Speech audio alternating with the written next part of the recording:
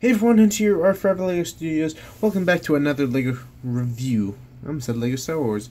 LEGO review, and today's review is going to be on the Beware the Vulture set, which is based off of Spider-Man Homecoming, which, if you haven't seen that movie, definitely go check it out, because it's an amazing movie.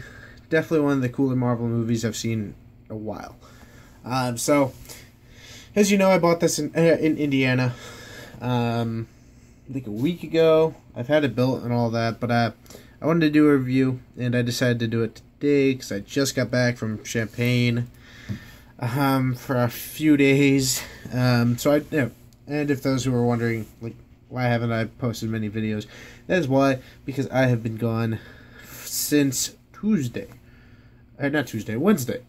And I got back Saturday. So I've had a busy couple weeks, but now I found time to do the review. I meant to do it Tuesday. That didn't happen. Then I thought of doing it Wednesday, but again, it didn't happen. So here's the LEGO set. Again, the name is Beware the Vulture. Ages is 7 to 14. Number is 760083. Let me readjust the camera to get a better look. Name is Beware the Vulture, again, and has 375 pieces and costs $40. So the price per piece is almost there. It's not quite. I'm gonna say most of the pieces come from the studs and the giant stud shooter, but that doesn't really bother me. I think even though it is 375 pieces and cost $40, I think it's an okay price. Do I wish it was like $30? That would have been better, but it's the same price as the Doctor Strange set and the Civil War set. So, anyways, again, awesome sets. I only have this one, and I don't plan on buying the other the Spider-Man set. Not being I don't like it. It just means because the only reason to get that set is to get Spider-Man, because it's the cheaper way to get him. Unless you want to really want to get the bank robbers with the Captain America mask and Hulk mask.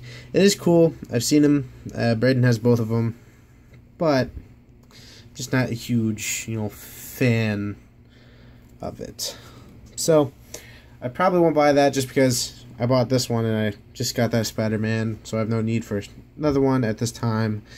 And the bank robbers, So, here is the overview of the set. If you're wondering why there's no music around in the background, because usually I have music for my reviews, I'm still trying to figure out a normal Marvel music for my Marvel LEGO stuff, because I've got them for Star Wars. I've got plenty for Star Wars. I've got the Daredevil song, but I like using that, but I don't think it'd be a good song for Spider-Man. So, still working on the Spider-Man songs. Well, normal Marvel theme songs. So, here it is.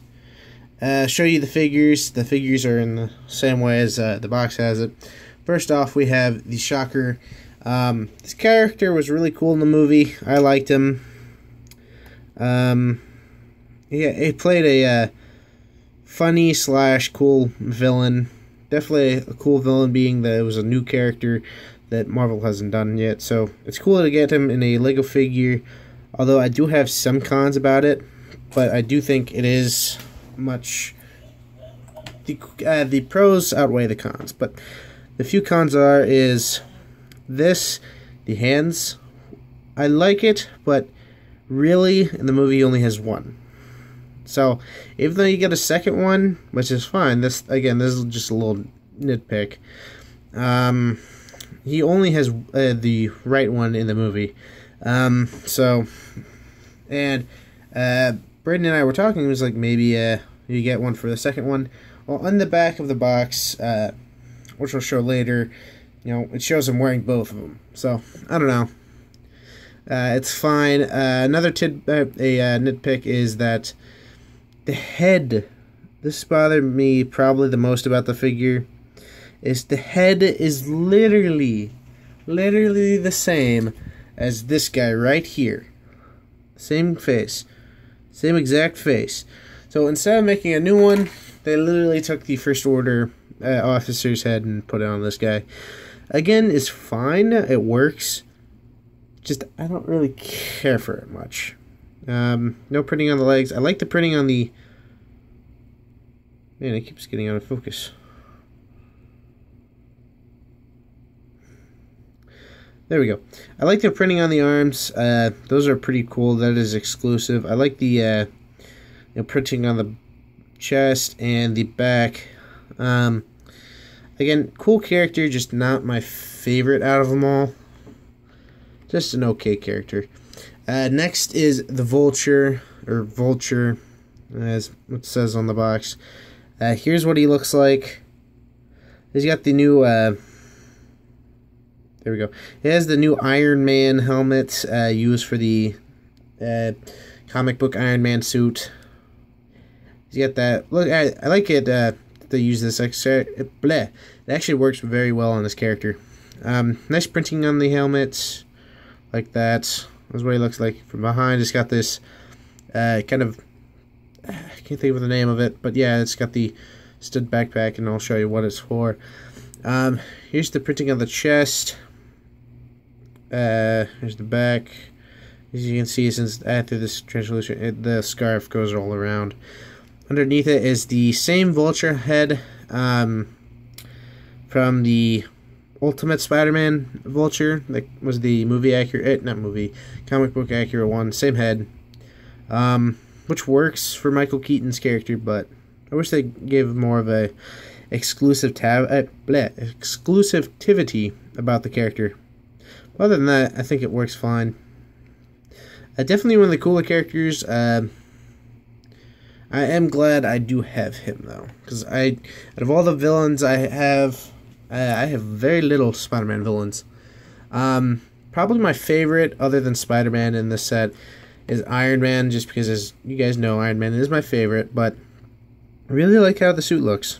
It is definitely identical to the Civil War suit. Literally, here's the Civil War suit. Literally identical, other than the legs are a little different, but literally identical, other than this being gray and that being normal. So, but I do love the printing on this. It's really, really remarkable. The detail on the Iron Man armors are really cool. And he's probably my favorite, other than Spider-Man.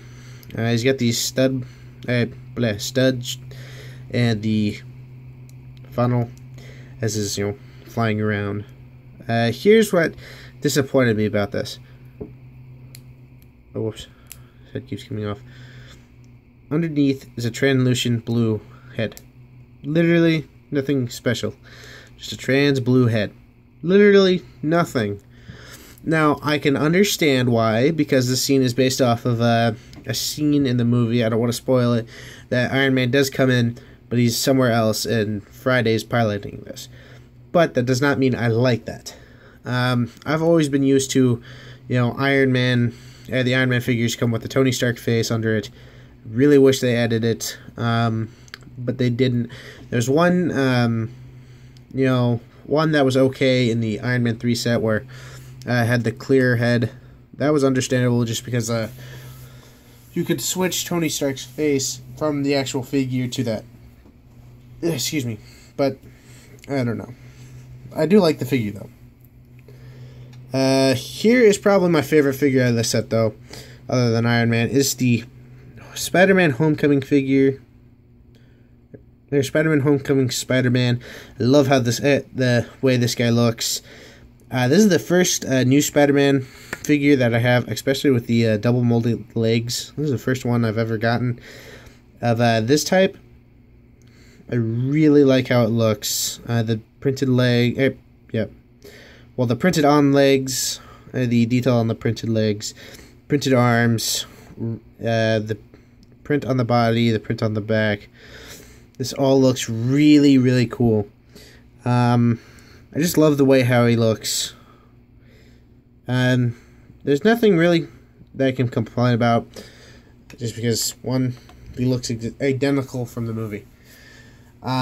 He also comes with extra stuff, like a lot of extra stuff. One, you get the Spider-Man web that you get in every Spider-Man sets.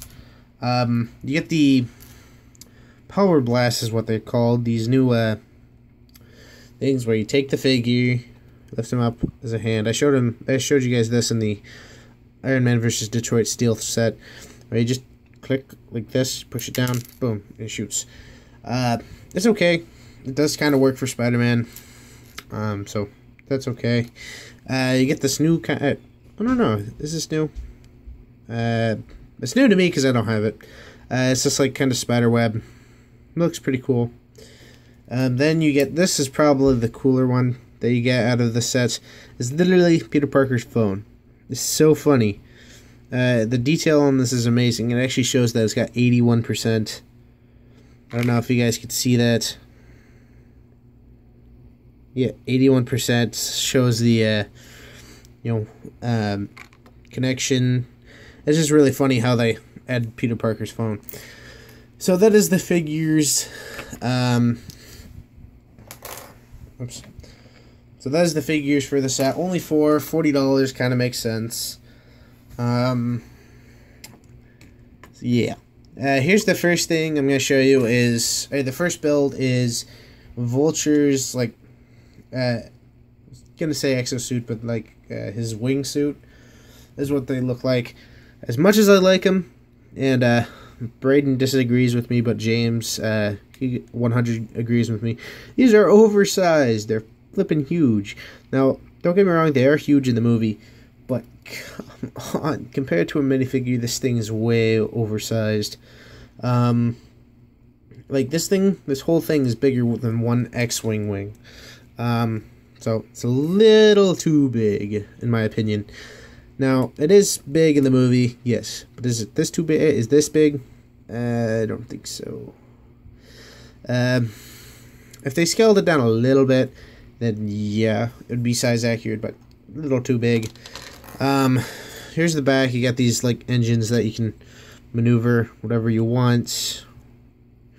These are stickers. They're just held into these ball joints. You got the stud shooters. I'm not gonna show it off because studs go everywhere every time I shoot them. You got these like small little flappy wings on each side. You got, of course, the junction wing where you can like move the actual wing to make it look like flapping, or I don't know. But this thing that I showed you in the back, the kind of backpack, I still can't remember what the name is. You just hook them on like that and boom. Again, how much does that look inaccurate? Like, to a minifigure, it's so small. The minifigure is so small compared to this. Although, again, I like it. I'm glad I have it. But the wings are too dang big, I think, in my opinion. If you guys think the wings are fine, you know, that's okay with me. I'm not going to complain. I'm not going to argue with you. But that's just my opinion on it. Next, we have the truck. This is pretty accurate for the most part to the scene in the movie. The only thing I had to kind of like hate on this set about is this door. Like, I know if you open it up, here's the stud cannon. Just pulls out, shoots the studs. I'm not going to show you guys because that thing, the stud shooter, if you think the stud shooters are shoot the studs everywhere, that does. But like, I can understand why, because that's as far as it goes, and you couldn't, you know, put it too far at the door. But oh, that bothers me so much. It's just because the door doesn't go like that. It just bothers me. It sticks out so much. I really wish the Lego designers did a better job on that. Just because it's openly, you know, open, and it's just really annoying. These things I can live with, but that I'm kind of, eh.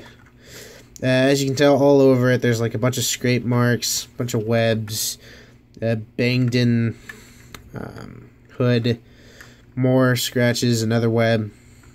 And on the back, there's another sticker that says, "How's my driving?" and it says, you know, the call thing.